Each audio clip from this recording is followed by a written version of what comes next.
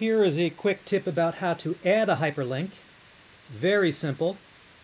Highlight the text that you want to hyperlink, Command or Control K, and this box will open. And you see that the text that's going to be hyperlinked is the two words house calls. You can link to a particular web page. For instance, let's see now, let's just go to this page in LinkedIn for no good reason. And we can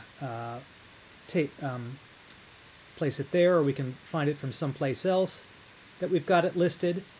You can go to elsewhere in the document, either to particular headings that you've made, or to bookmarks, or even to an email address. You can type an email address in here, and then when you do that, if the user clicks on it, then their email application will open with your address.